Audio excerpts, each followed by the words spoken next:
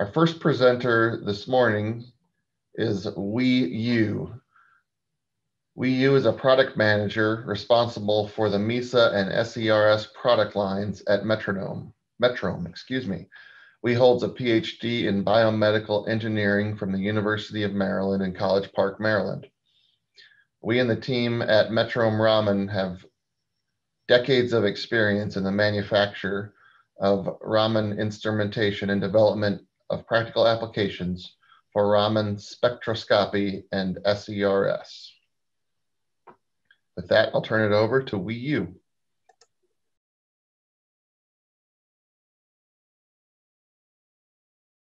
Hello, everyone. I'm Wei from Metrohm. Thank you very much for giving me the opportunity to tell you about our new exciting Surface Enhanced Raman or SERS Analyzer, the Misa. So this is an outline of my presentation. I'm going to go over briefly about the problems that we currently face with edible oils, namely with adulteration and contamination. I will then give you a highlight of the features of the Misa testing platform and how it can be applied to combat these problems. And then also show you a couple of examples of how we can use the Misa to detect some organophosphates in extra virgin olive oil. So olive oils, extra virgin olive oil is one of the most popular edible oils because of the widely promoted benefits of a Mediterranean diet. Whereas 100 years ago, it might be just a farmer using a very crude mill to process oils from his orchard for a local market. With the increase in demand, there is increase in pesticide use and increase in the potential for contamination, whether it's accidental or intentional, and fraud at every stage along the supply chain. The same can be said for many other edible oils. Contamination of edible oils and other foods is a global problem costing billions of dollars annually. And it is especially prevalent in countries where regulations are lax or where testing capabilities are limited. So it's not only a monetary cost, but there is also a public health issue as well.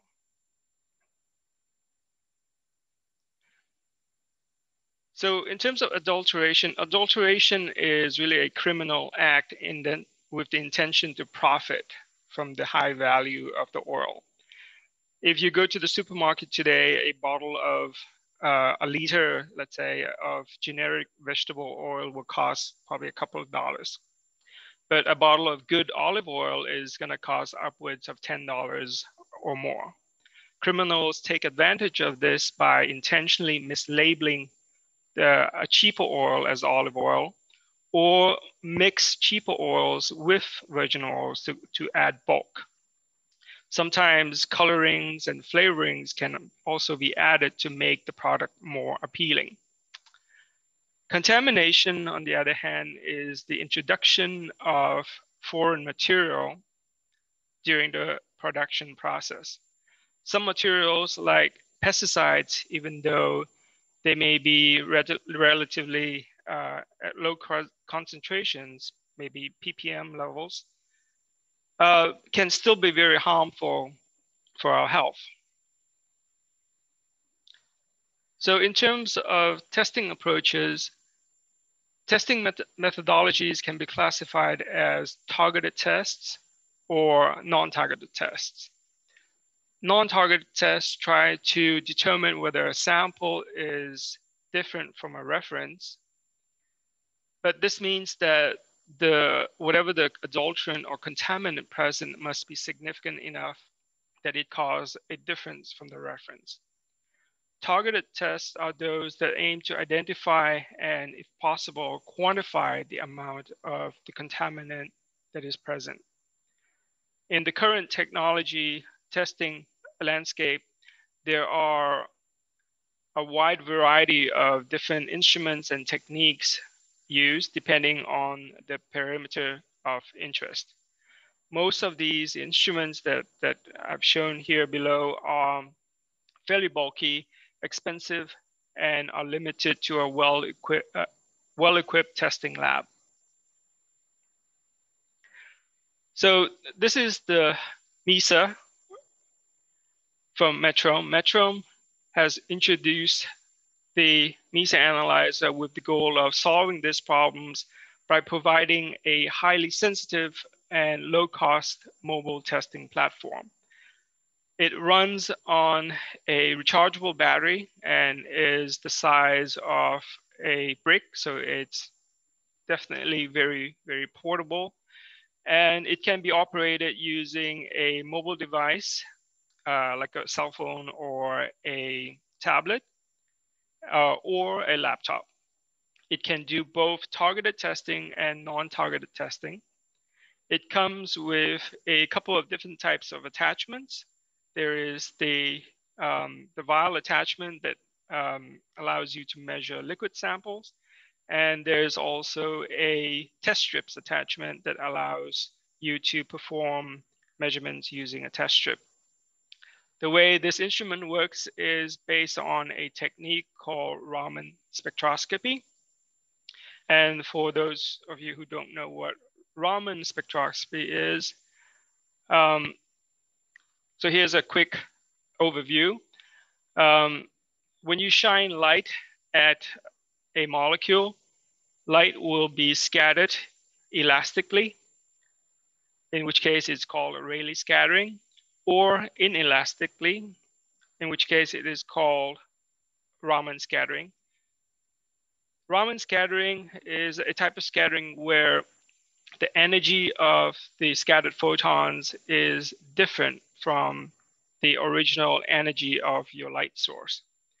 And the scattered energy can be higher or lower depending on the energy state of the molecule.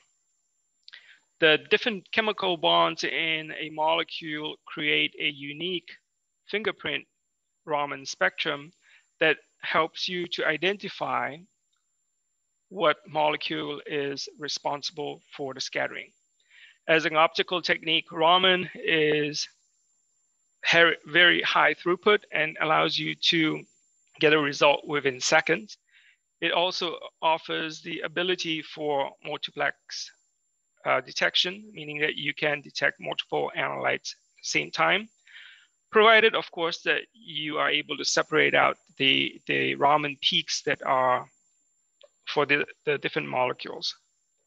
Decades ago, Raman spectroscopy required bulky lasers and detectors, but with advances in sensor technology and optical components, Raman instruments are usually now fairly small so that they can really fit into the palm of your hand. So how do you detect adulteration with Raman? So edible oils from different sources contain different ratios or different types of fatty acids. And this gives rise to variations in the Raman spectral signature.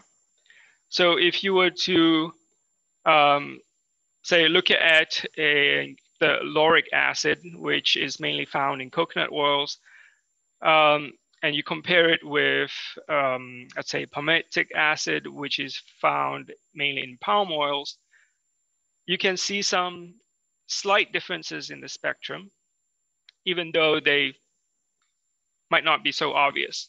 But using a correlation algorithm, it is possible to show that they have slight differences in the Raman signature. So taking advantage of this difference, you can implement a detection approach using the Misa instrument.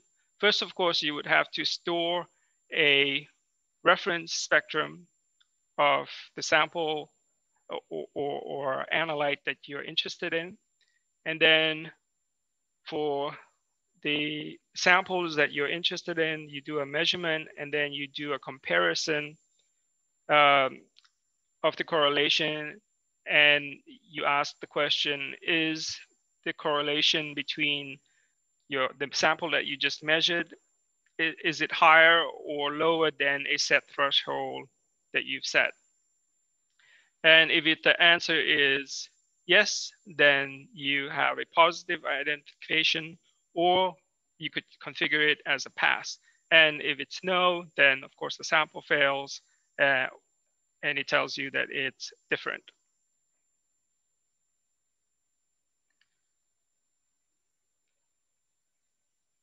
So for more advanced analysis, you can combine Raman with chemometrics. In this work, we have combined Raman data with PCA analysis to differentiate and identify different oil types. We were able to correctly identify different oils that we bought from grocery stores. The squares in the the graph here shows that we were able to detect and correctly identify all the different types of oils that we purchased. The squares that are highlighted with a hashtag, that is an indication of a close match, but still different enough that it doesn't suffice for a pass. For more details of this application, you can refer to our white paper, which you can download from the Metrohm website. So Raman itself is a very weak effect. So unless you are having bulk amount of materials, you usually cannot get a good Raman spectrum. So this means that if you want to detect trace levels of a contaminant in, for example, oils, you're not going to be able to detect to do it using this method. To get from sort of non-targeted testing, like I've shown you, to targeted testing, it was discovered that nanostructures, particularly gold and silver nanostructures, can greatly enhance the Raman scattering by billions of times if the molecule of interest is close enough to the surfaces of these nanostructures. Because this effect depends on a surface, it was named Surface Enhanced Raman Scattering, or SERS. This technique allows us to practically detect analytes in the ppm to ppb ranges. Because SERS relies on the interaction of the molecule with a surface, it doesn't really work well if the analyte doesn't have functional groups that interact or sort of stick to the surface. Fortunately for us, a lot of contaminants like pesticides and artificial colorings do contain good functional groups with nitrogens and sulfurs that show strong interaction. So we're able to detect those fairly easily. And at Metrohm, we offer a variety of SERS materials that can perform this SERS test. We specialize in nanoparticle colloids, gold or silver, and we also have a test strip with printed nanomaterials that allows you to do the SERS testing. So as an example, we looked at trying to detect phantione, which is one of the common organophosphate pesticides used to control olive fruit flies in olive groves. So the problem is, of course, that widespread spraying of olive orchards can sometimes result in olive oils that occasionally exceed the maximum allowed limit for the pesticide. And the fact that you have a very complex matrix with olive oil and the presence of interference, this can usually make analysis of pesticide residues fairly difficult.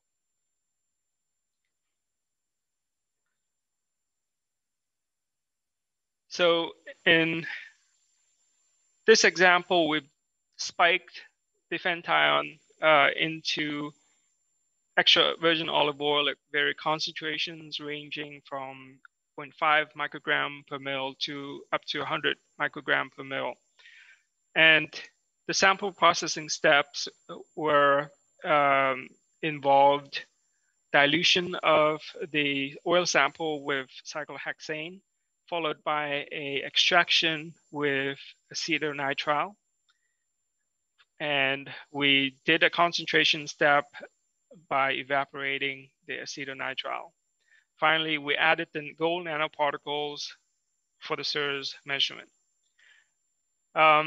And on the right-hand side here, you see the detection of the different concentrations of fenthion in the oil, showing fairly beautiful SERS peaks from the fenthion. And I should stress that with the method that I've described, very little solvent was used for the sample preparation. So only about half a milliliter of the solvent was used. And the total sample preparation time from doing all the extraction to the actual analysis took about 15 minutes. We also tested a different organophosphate. It's called dimethode.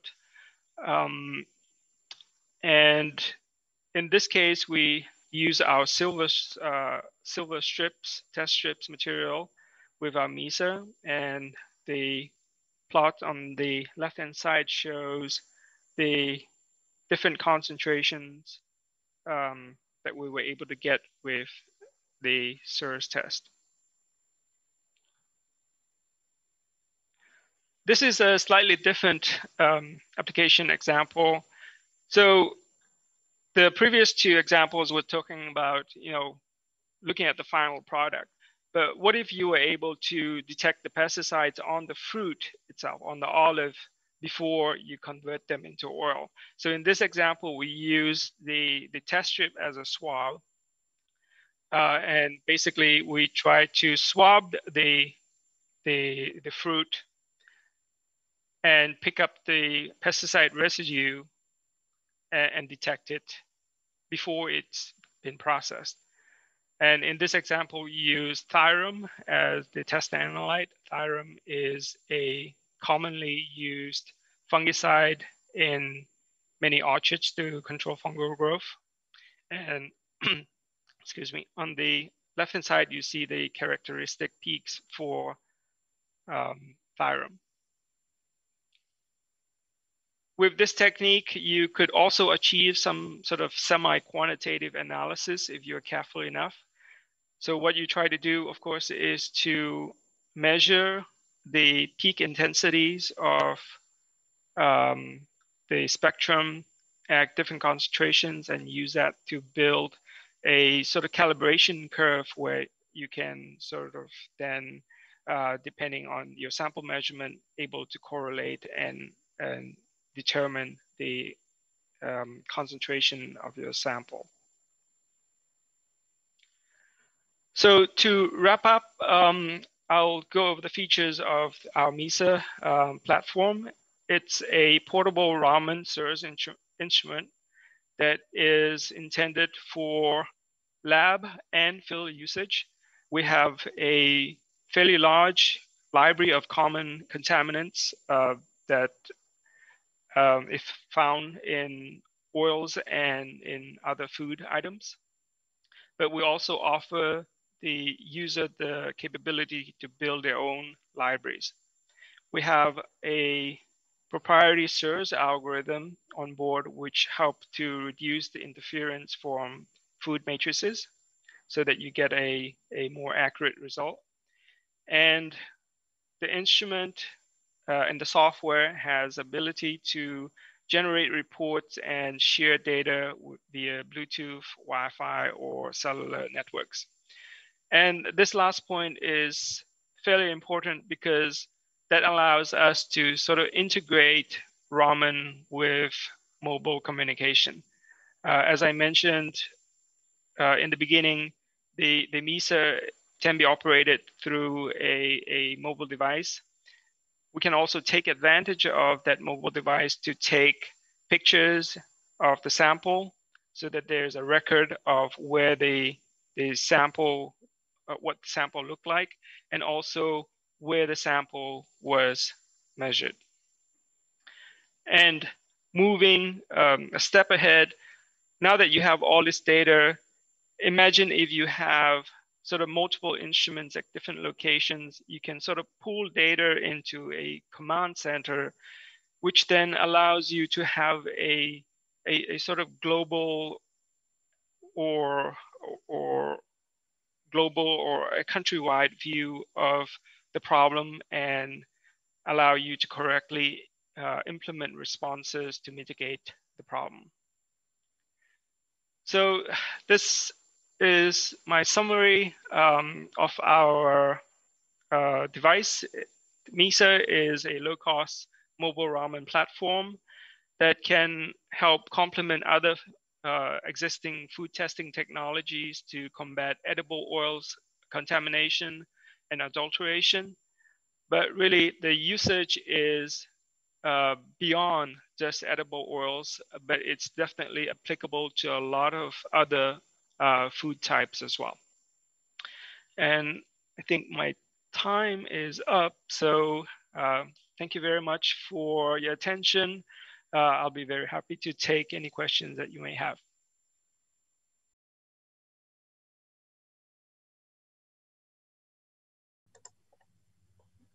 Thank you, Wei. That was a really interesting technology. And we did generate a number of questions here, so be ready. First question. Okay. I'm going to mess up this word. What excitation wavelength does Misa use? And how does this state relate to the fluorescence backgrounds that occurs in different organic or biological samples? So the Misa uses a 785 nanometer laser. If it was just a purely Raman measurement, of course, the fluorescence can be an issue for certain samples. For SERS measurements, the SERS actually, because you're using such low concentrations of materials, and also the fact that with SERS, you have some nanostructures that actually reduces the amount of fluorescence. So with SERS, the fluorescence, the technique, fluorescence is not such a big issue. Okay, great. Next question. There are a huge range of possible contaminants and adulterants that might be present in an oil. Is there any kind of screening test to give you a clue as to what might be worth looking for in more detail? So I think this is the case where the Misa can work with other technologies in order to sort of solve the problem. The Misa is not a GC, because with GC you could probably like add your sample and run it and look at the peaks and try to be able to detect all the contaminants or pesticides, for example, that are in the sample. The Misa with SERS, you sometimes might need to have a sort of idea of what it is that you're looking for, even though we do have like a large library that you can compare the acquired spectrum against. But it does help to know, have a rough idea of what type of contaminant it is present in your sample so that you can select the appropriate, say, sample preparation approaches and also match to a appropriate library.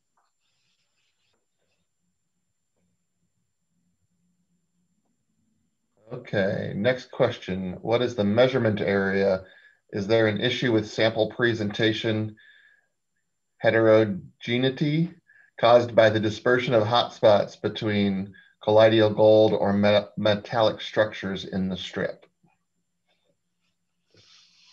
Yeah, so the measurement area, so I guess the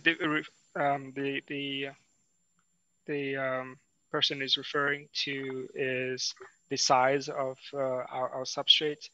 Our test strips are about a centimeter square in area. For the colloids, of course, it's different. But I think it's well known that there's SERS is well known for variability. With our instrument, we have a unique feature called raster, ORS, where we are actually rastering, moving the laser over the whole sample. And so we are not looking at a single spot on the substrate surface, but we are scanning a fairly large area over the surface to give a more averaged spectrum of the sample. And that does help with sort of random hotspots. All right, thanks, Wei. We do have a follow-up to the heterogeneity question.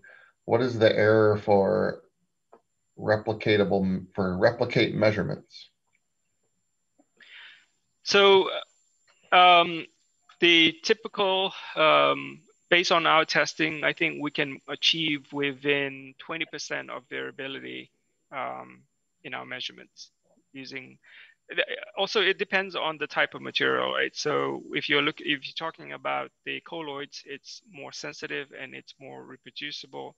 The strips have a little bit higher variability, but it sort of compensates for that in terms of ease of use. It's a lot easier to use a test strip than to try and do a colloid measurement. Okay, and a follow-up to the area, what is the laser spot size itself? Or the raster? So the laser spot, I believe, I would have to look at my technical documentation. It's around 40 microns, but the raster pattern itself, because it's constantly moving over the area, it's about a millimeter square. Okay. What about the data?